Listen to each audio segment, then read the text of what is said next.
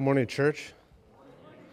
If you have your Bibles, turn to the 10th chapter of 1 Corinthians. We're finishing chapter 10 this morning. So it's not been a great morning for us as a family. A really close friend of ours, my son's best friend's father, passed away this morning, leaving behind 7 children. And so it's been a hard morning. So if you see me crying, it's not only because I love Jesus through his scripture, but it's because I'm going to miss a dear friend. So if you think about praying for the Sullivan family this morning, he was in charge of our men's ministry at our last church, and just a solid guy, loving man, great family man. I'm not sure how they're doing financially with this problem and with this process, but please be in prayer for them. I'm just going to open up with prayer and allow the Spirit of God to speak this morning. Glorious Father, I thank you for your presence, and it's in moments like this, Lord, when we lose life that we understand how frail this life is. And regardless of the ways a person passes, the sad part is a person passes someone we love, someone we care for, someone we rely on, someone we cherish.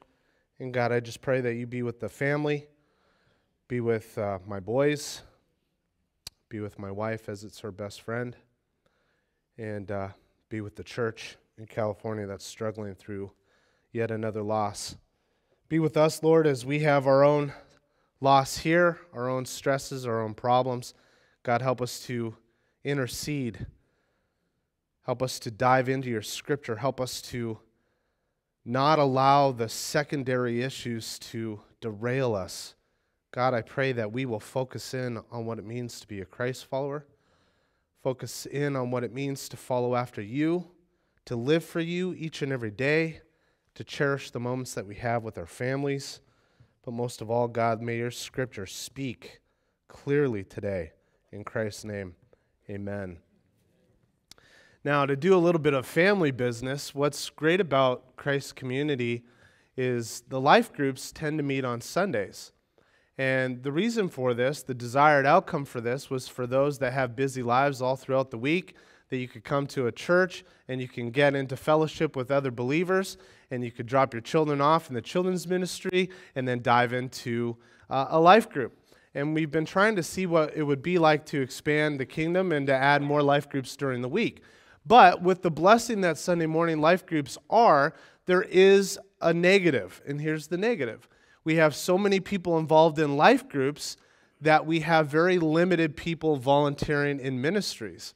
So what I would ask for is if you could give up one Sunday a month to volunteer in, let's say, children's ministry or First Impressions or coffee ministry or any of these other ministries, we would love for you to consider that.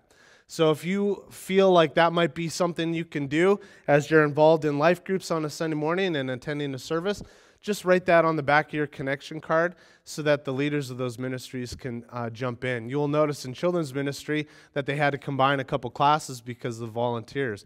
And so if you're interested in jumping in that way, please do so, because we want to love on your kids and we want to make sure that there is space in the rooms for your kids to actually have an invitation to get to know Jesus a little bit better without having to be totally blocked off with 20 different people in the classroom. So thank you. I know it's a little family business, but we got to take care of that because the children's ministry and other ministries are looking for new volunteers.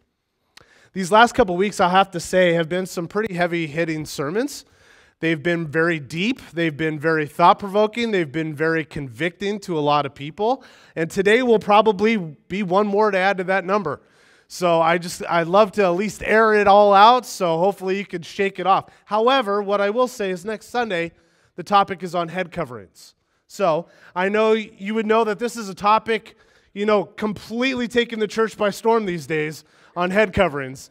But Pastor PJ is definitely going to bring some perspective for us as we understand what head coverings were like in the Corinthian church. But there is going to be nuggets that we need to understand as a church in today's culture and context. Now, to recap just chapter 10 alone, you could probably break chapter 10 down and summarize into 4 sections. The first one is in verses 1 to 5. God gave the Israelites great privileges, yet they were overthrown in the wilderness because of their sin. Paul was taking the church in Corinth all the way back into a history lesson to the Israelites, and they're wandering through the desert for 40 years and what took place there. In verses 6 to 14, God cautioned them against idols and the sinful practices of fashioning idols and following their lusts of their flesh. Verses 15 to 22, the partaking in idolatry cannot exist with having communion with Christ. You can't have communion with Christ and have communion with the demons all at the same time. That's what we talked about last week. And this morning, verses 23 to 33, may all we do be for the glory of God and without offense to the conscience, which is convictions of others. Yay! This is what we get to talk about this morning. So grab your Bibles. We are in verses 23. Do all things to the glory of God. All things are lawful, but not all things are helpful.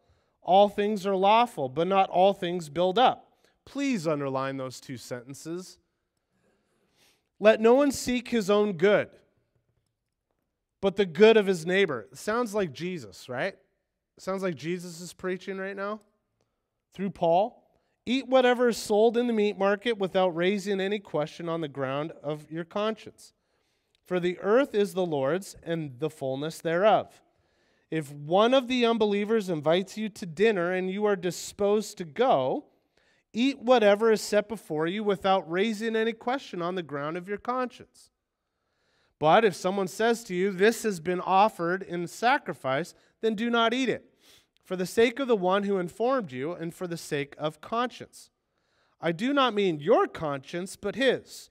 For why should my liberty be determined by someone else's conscience? If I partake with thankfulness, why am I denounced because of that for which I give thanks? So whatever you eat or drink, or whatever you do, do all to the glory of God. Give no offense to the Jew, or to the Greek, or to the church of God, just as I try to please everyone in everything I do, not seeking my own advantage, but that of many, that they may be saved. Be imitators of me, as I am of Christ. So, Paul's goal for the last 2 chapters has been trying to teach the church of Corinth to go and spread the gospel, to go and save souls. That's the goal of the church. That's the purpose of the church. The problem with Corinth is they were struggling with their own inner conscience. They're struggling with the do's and the don'ts. They're struggling with all the rules. They're struggling with legalism, and that took their eyes off of the prize to go win souls. Now, you fast forward 2,000 years, this is where we are today in our church. In North American church and across the globe, we lose sight of God's glory, we lose sight of God's purpose, we lose sight of the focus of winning souls to present our own liberties, to present our own rights, to do what we want to do, and then it takes our eyes off of saving souls.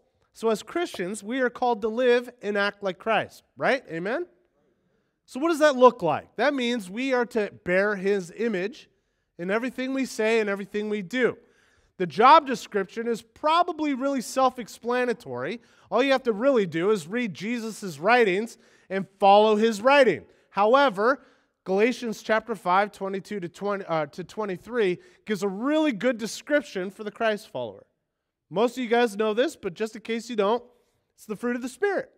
Fruit of the Spirit is what?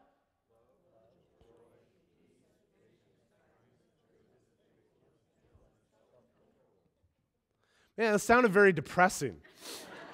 Like it didn't sound like you were really excited about this job description, right? It was like love and joy and peace and patience and kindness, and it's what I'll do if I have to. That's what it sounds like. But this should be an exciting job description, right? So we read this over and we go, yes, I think I could do that, especially with the Spirit's leading. Love. That means I get to love my enemy. It means I get to love my neighbor. It means I get to love the person that doesn't think or act like me.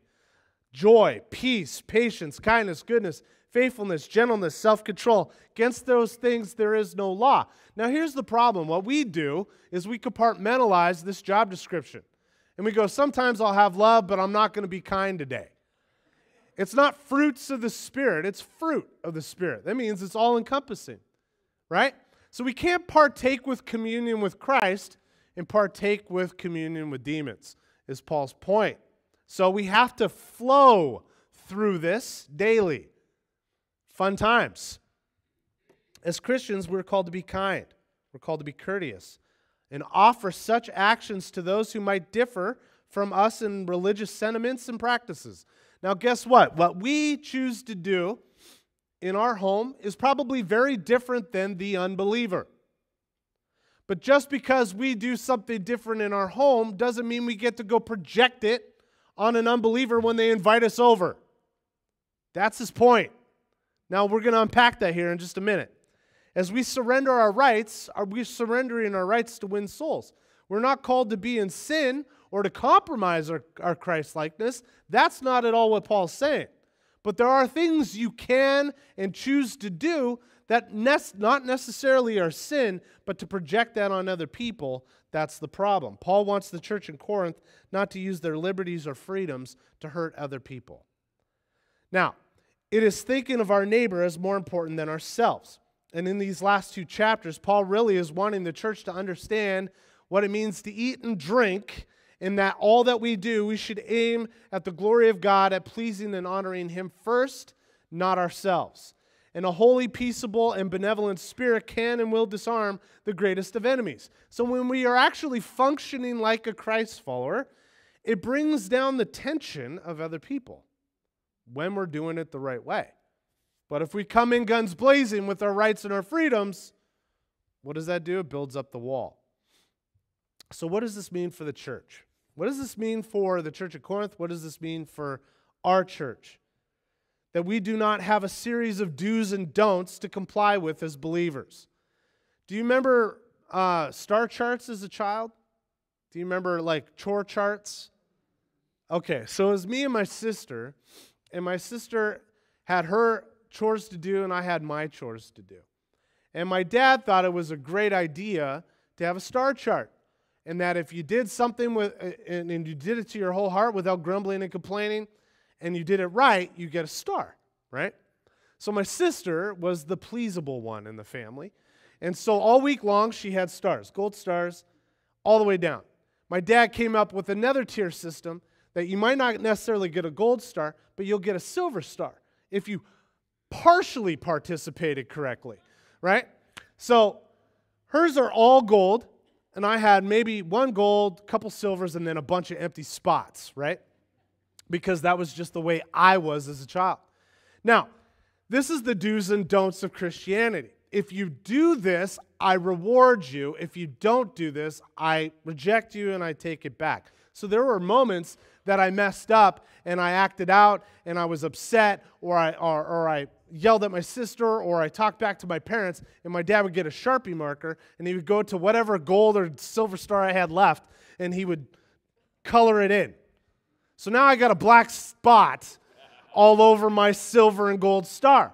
Well, what does that do to a child, right? Is this what Christ does to his children? Well, let's unpack this for a few moments. What do we do with the Word of God? The Word of God is an outline for how to live. So if we read Scripture correctly, we would actually know how to handle things. I'm held to an account by God first. You're held to an account by God first. This is great news. And what God's Word outlines is what I am held to an account for first. So even as a pastor, I'm held to an account to God first, and I'm held to an account for His Word first. Not everybody else.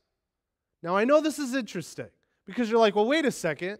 We're a church that votes for you, right? We're a congregational voting church. Well, if it was the gospel according to everyone else, what would it look like as a pastor having to stand up to everyone else in the congregation based off of their opinions and their ideals and their agendas? It would be a little bit awkward. Versus God's word and God's ideals and God's agenda, right? So I'm not saying I'm not held to an account by you as the body, but what I am saying is I'm held to account by God and His Word. And I hope that you would hope for that as well, versus me holding you to an account for everything I think you should do, rather than what the Word of God is telling you to do. Let me unpack that just for a few moments. The Word of God is the parameter. Everything that I can do or you can do as a Christ follower is the parameters around the Word of God. But I'm held to an account for that, not everyone's opinions. Thank God. Because if that were the case, we would have a bunch of churches that are completely splitting. Today, we find a lot of Christians that find themselves spiritually exhausted.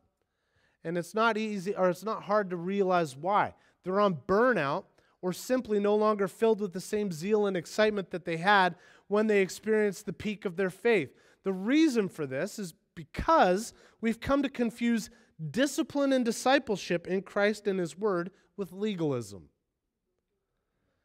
And when legalism creeps in, that takes the air right out of the spiritual sails. Versus fanning into flame God's Word and God's presence. Legalism, or the Bible, the Word of God, leads us to being disciplined and discipled into the image of Jesus. That's the point of discipleship. How do we know this? Look at Jesus' ministry. What did Jesus do? He was devoted to exposing religious legalism and inviting everyone into a personal relationship with God through Him, not a list of do's and don'ts. For instance, let's just kind of go on some old school stories of Jesus. Jesus hung out with sinners. Pharisees would call them scum. That's who Jesus fellowshiped with. He would have dinner with them. He would drink wine with them. And while he was there, do you think he was giving them a list of do's and don'ts?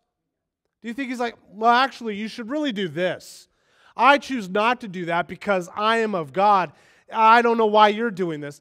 We don't really have a whole lot of records and accounts of that kind of terminology and phrasing from Christ.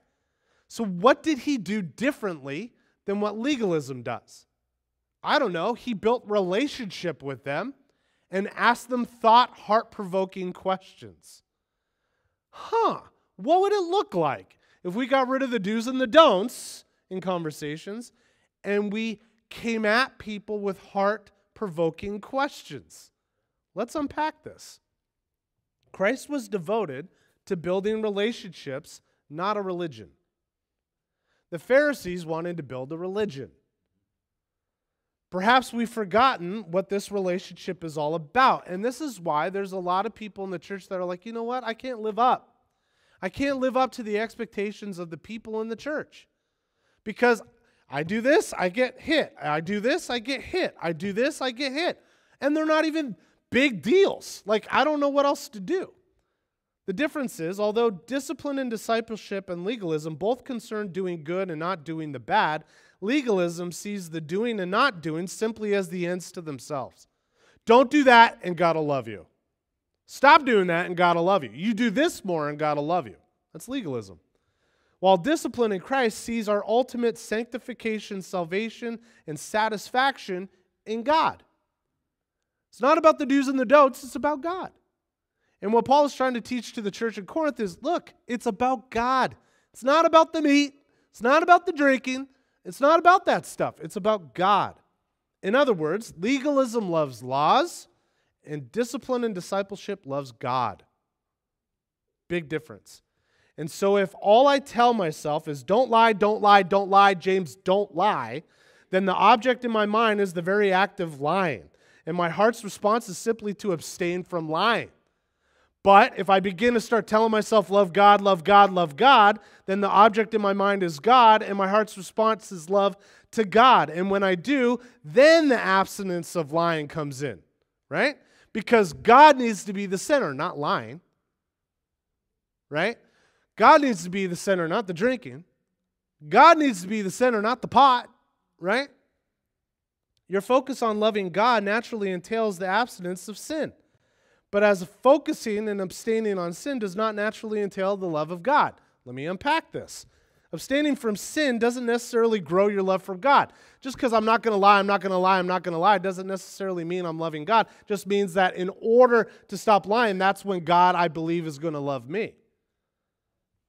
In fact, what is successfully abstaining from sin sometimes causes a greater deficiency in our very love for God because we view God through a different bad theology. That God's only going to love me if I don't do something. God's only going to love me if I do something. It's because we've turned God into a quartermaster that smacks us every time we sin. And I'll tell you right now, that's bad theology. It's very toxic, bad theology. And this is what the self-righteous legalists of the Sanhedrin were doing. And this is what Jesus would reject. So in rejecting the legalism, he was loving sinners. And sinners were coming to know him. It's beautiful. So let's play a little game. It's the do's and don'ts of Christianity. Who wants to play? Anybody want to play? Ding, ding, ding, let's go. Legalism leads with law rather than the gospel. Don't drink that. Could lead you to sin. Don't eat that. It could lead you to sin. Don't listen to that. It's sin. Don't dance like that. Don't date. Don't hang out with those types of people. Don't wear that. Do not watch that, whatever you do. But instead, read your Bible more, pray more, garbage in, garbage out. Now, in some of those things, read your Bible, of course. That's a good thing. But if we're leading with that, what is that teaching people? Versus Christ-likeness leads with the gospel. So what does the gospel teach us? What would it look like instead of, don't do that, don't do this, don't do that, if we led with something like this? How's your relationship with God doing lately? What a perspective shift. How are you responding to his leading? What is the last passage you read, and what did you learn from it? What do you find yourself thinking about the most lately? How has your thought life been? What's one thing holding you back in life? How have you seen God show up lately? How do you know if you see God? What's the evidence? Like, do you see the difference? And I'm hard-pressed to think that when Jesus was hanging out with sinners that he wasn't asking heart-provoking questions. Versus like, well, you know, the reason why you're having this problem is because you're drinking. You know why you're really having this problem is because on a Friday night, all you want to do is party. Why was Jesus continually being invited back to these parties? It's not because he was a buzzkill. It was because he was provoking their heart. Because guess what? Christ cares about the heart more than he cares about the action. Because the heart changes the action. Right? So that's the difference. God's plan is that the new life we now have in Christ grows in grace and in a knowledge of the Lord Jesus, and that the beautiful character of Jesus is formed in us. Jesus forms us, not our do's and our don'ts. Because I'll tell you, the do's and the don'ts are seeking sand. And it'll only go out for a little bit, and then all of a sudden you'll sink. And you'll wonder why the flame is burnt out. Because your flame is burnt on the do's and the don'ts rather than Christ. As we live our lives for the Spirit and in truth by submitting to the leading and the guiding of the Holy Spirit, His Spirit changes our lives, not the rules. So the great thing is once we experience Jesus, His Holy Spirit is now in us, and that's what leads to the change. Where it's like, wow, why am I doing that? Not because somebody told me, but because it was like the Holy Spirit just bubbled up inside of me. So we talked about this a couple weeks ago with the woman at the well. Do you think her life was changed after meeting Jesus? Absolutely. He didn't go, stop having affairs, stop marrying a bunch of men, stop doing this. He didn't do any of that stuff. She experienced Jesus for who He was in His love, His kindness, His compassion, and it changed her.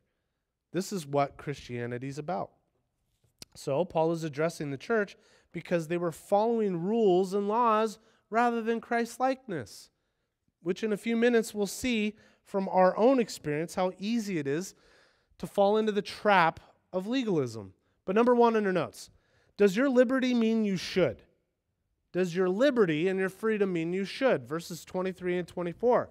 The liberty we have in Christ causes some believers to worry that Christians who do not have a series of do's and don'ts to comply with as a Christian life are likely to think that they have a liberty and a license to sin. That's not what I'm saying. I'm not saying you have liberty to sin, because if our parameter is Christ and the parameter is the Word of God, obviously there's things in that tell us what sin is, right? So if we're following Christ and we're obeying His Word, it's not the sin, right? Look at, as part of Christ's body and as a member of the household of God, God is holy and his children also should be holy. That's what Scripture says. So the Christ-likeness means we want to be holy like Christ, set apart to do his work, which is to win souls. But God desires that we live holy lives in the liberty of our free will and not by having to comply with restrictive rules of legalism. The Word of God is our guide, not the book of James Bertigue.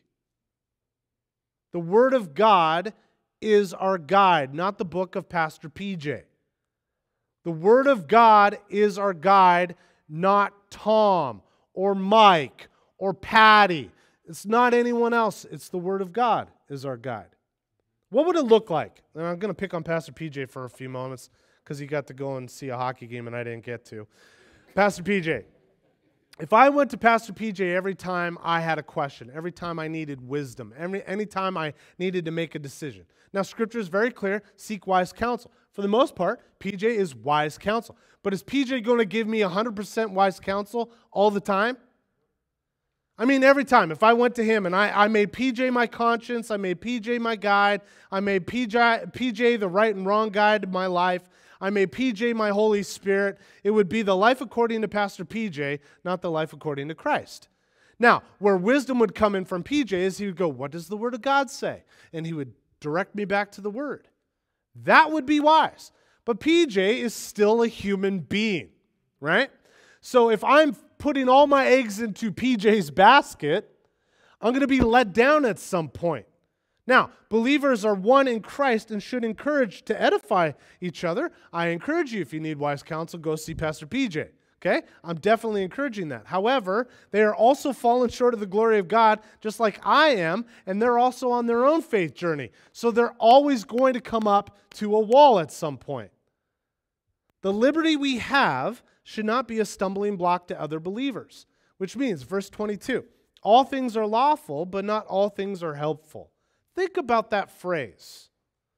All things are lawful, but not all things are helpful. What do you think he's talking about? Let's think about that for a second. Think about Corinth. Think about what was going on. Think about the laws in Corinth. There was a lot of laws that give a lot of liberties, that give a lot of freedoms for people. So he's saying, all things are lawful, but not all things are helpful. Just because it's law doesn't mean it's necessarily helpful. The Corinthian Christians focused on their own rights and their own knowledge. They only asked one question. This is how self-focused they were. What's the harm to me? How is that going to harm me? I don't care what it does to them. What's it going to do to me? Now, fast forward 2,000 years, this is the same question we're asking. I don't care about them. Where does this affect me? This self-focused heart response is no wonder why we need more Christ. Because our hearts are toxic. Instead of asking other questions, what good can this be for me? What good could this come to other people? Right? It's switching our focus from our stuff to other people too. Just because something is permitted does not mean it's beneficial. Let's look at our laws today.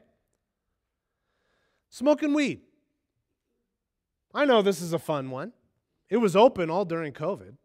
Smoking weed, it's lawful, it's permitted. If you're over 21, go ahead. Wait in line as long as you're wearing a mask. Go in when you want to. Grab what you need. Smoke what you want. It's lawful. Is it helpful?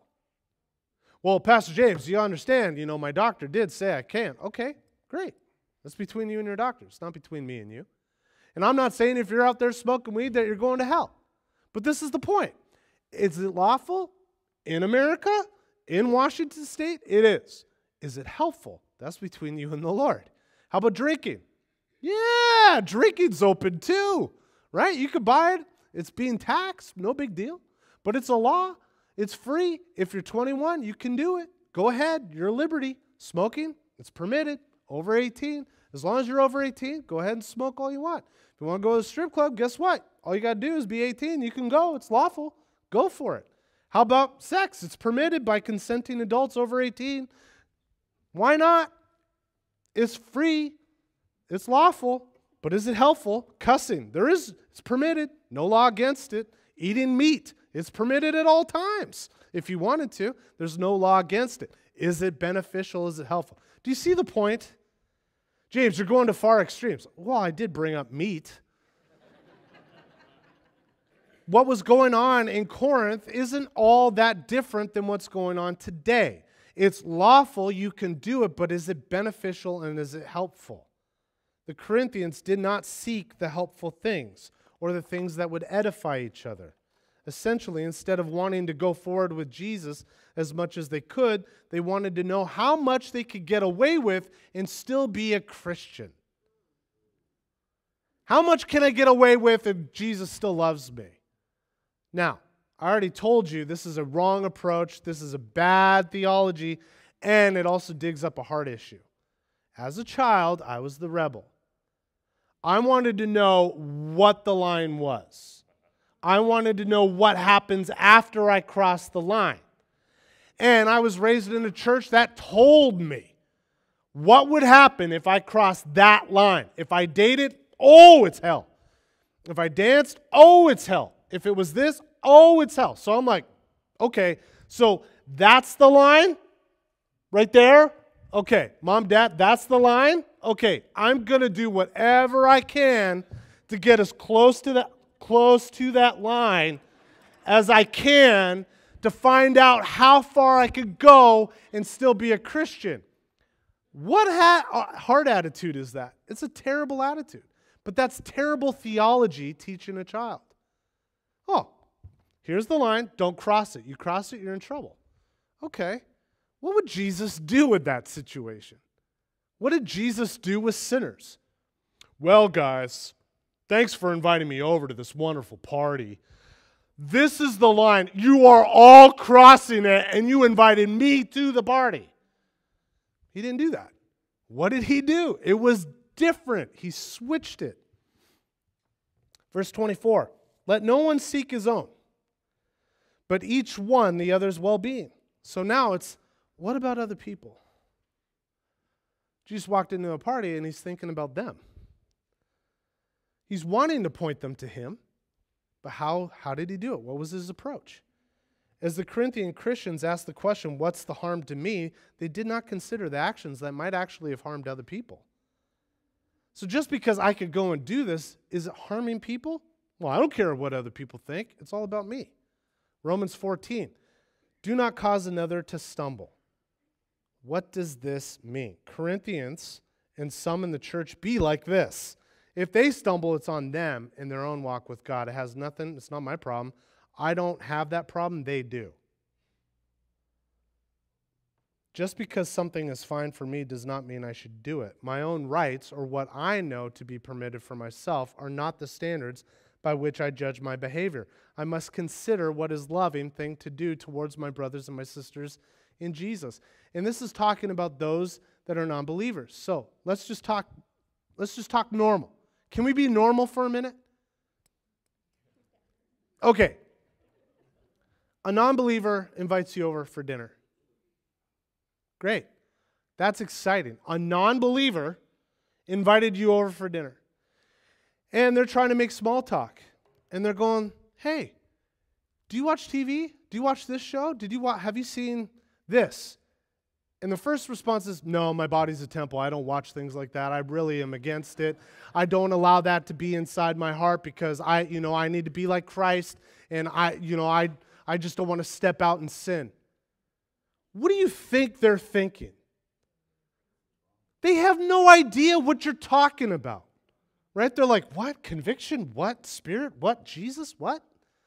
But how well were you in saying that? All of a sudden, you've now built a wall. They're never going to invite you over again. Now, I'm not saying you need to go home and watch that show. I'm not saying you need to go and Netflix it. But it's one of those things where, hey, have you seen this show? Do you watch TV? Do you do this? Oh, actually, no, I haven't seen that show. Can you end it like that? Wow. How easy and simple that conversation was. But what we do is we project our stuff on other people. And they have no clue what we're talking about. And so Paul is like saying, look, I want you to go and minister the gospel to non-believers. But can you just be normal for a few moments? Like, can you be normal and have a conversation without projecting your own boundary on other people? Let's keep going. Number 2 on your notes. Verses 25 to 28. Eat, eat, eat is what I titled this one.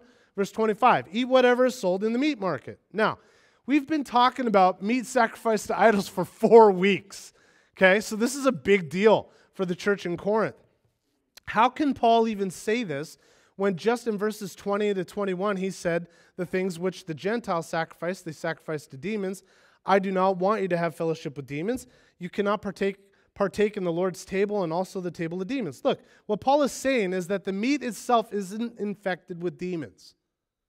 The meat is not infected with demons. Therefore, go and eat it. Who cares? Paul is using this as a warning to not fellowship in the atmosphere with demons at the pagan temple. Big difference, right?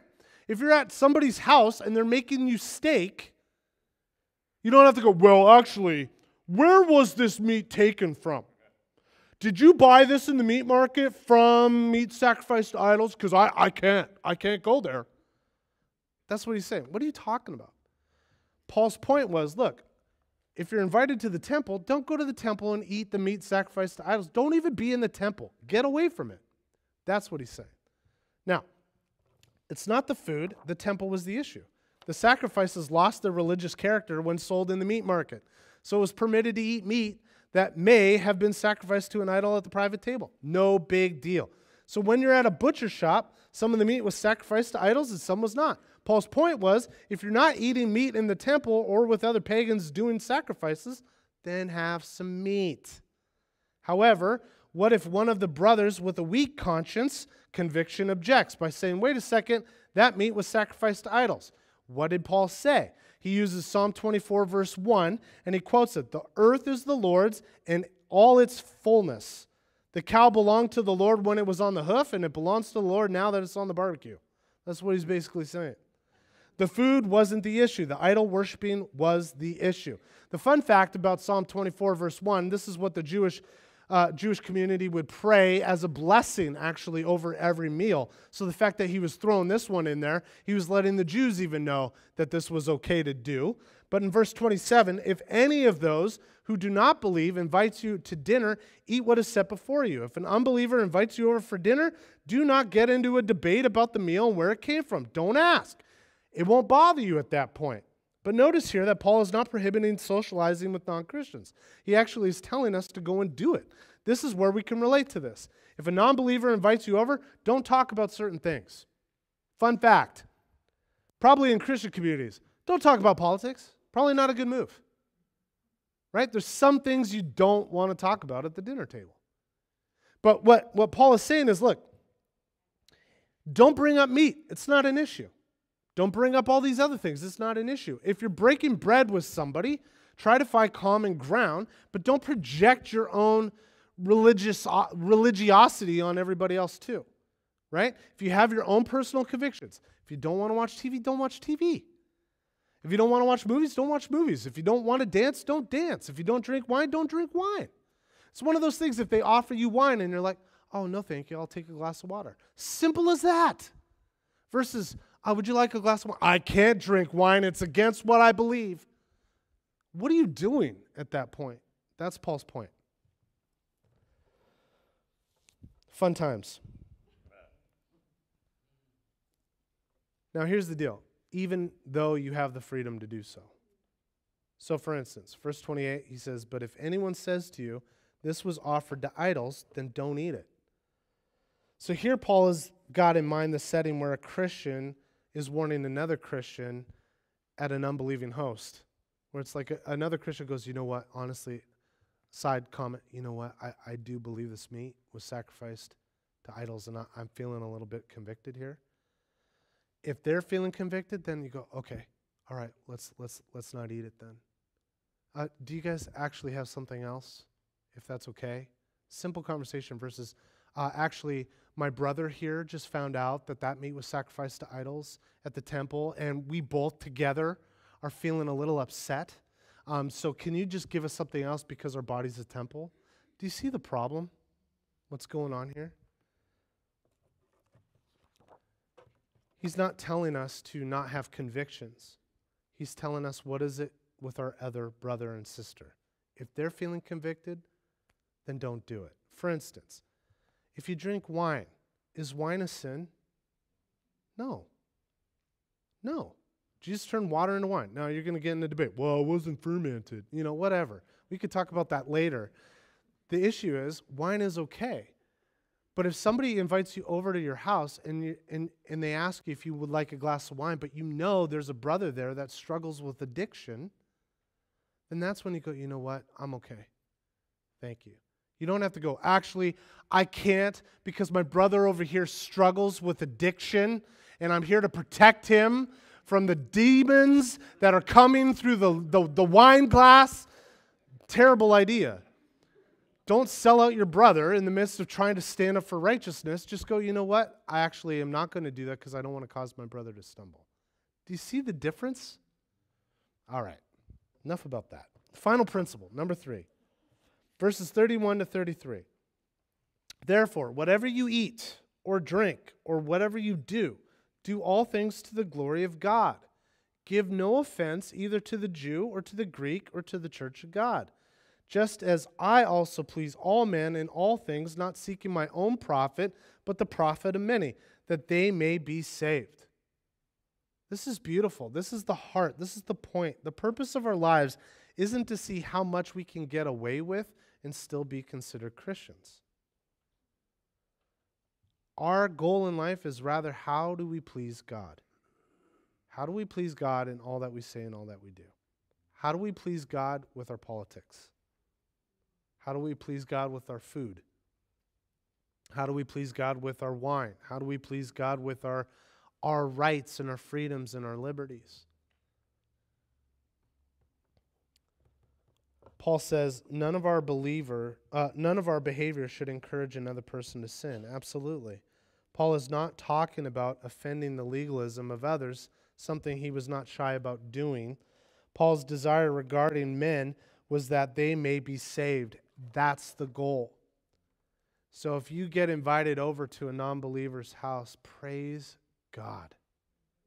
Praise God that you're even invited. Something they like about you. And they invited you over to their house. And they can't wait to give you whatever they want to give you. Maybe they drink and they can't wait to give you a glass. If you don't want it, just say, no, thank you. I'd love a soda. Great. Don't be weird. Embrace the unbeliever. Just have a normal conversation. If they bring up politics, say, you know what? I have my stances, but why don't we switch topics? Because I actually like you. Right? Just be honest, but be careful in what you say. Because it's not every day that we get invited. Because notice how we have buildings, and we have walls, and we have doors. They don't tend to come in here all that often because we're weird. But when we're outside these walls and they invite you over because you work with them, they must think you're pretty cool. Don't fall into sin. Keep Christ-likeness. Don't cause another man to stumble, but be Christ-like in all that you say and all that you do. Why? To God have all the glory that they invited us over. What would it be like if you're sitting in the car with your family and you're like, guys, let's pray before we go inside? Because our kids are going to go play with their kids. Well, I don't want their kids to rub off on my kids because they're not believers. First of all, let's pray, okay? Let's pray in the car. Family, thank you, God, for giving us this opportunity, for allowing us to come over to hang out with the Mitchells. God, I pray that we could just be honoring to you in all that we say, all that we do. Help us not to be religious, but help us to just be normal Christians that want to follow your word. Amen. Wow, what a party. It's going to be a great deal. Okay. Paul's concern was not seeking his own profit, but that all may be saved. So here's the application. You can write this down if you want to. Will it give fellowship with God? Ask yourself this question. If I partake in this, will it give fellowship with God? Let the Lord, by the power of His Spirit, tell you. Will this glorify God? Allow the Spirit of God to bring that challenge. Will it edify other people? Allow God to speak to you through that. Will it be a distraction to other people and get in the way of them placing their faith in Jesus? Ask yourself these questions. Last question, will it help save other people? And if the answer is no, then don't do it. Don't talk about it. Let's pray. Father, Paul's words at the end here says, be imitators of me as I am of Christ. Father, help us to imitate you. Help us to imitate you in everything we say and everything we do, in all of the opportunities that we have. Because God, I do believe that we are called to go and minister the gospel to save souls in unbelieving hearts. Father, if we get the privilege and the honor of being invited into homes, help us. Give us the words to say. Help us not to have to exit our foot from our mouth. Help us not to stand up for what we think are our rights and our freedoms. Help us to surrender those things, to follow your leading. Help us not to conform. Help us not to step out in sin, but help us to keep your word at the forefront of our minds. But God, most of all, help us to love, to give joy, to bring peace, to act with patience and kindness, goodness, faithfulness, gentleness, and self-control. Help us to be your image bearers. In Christ's name, amen.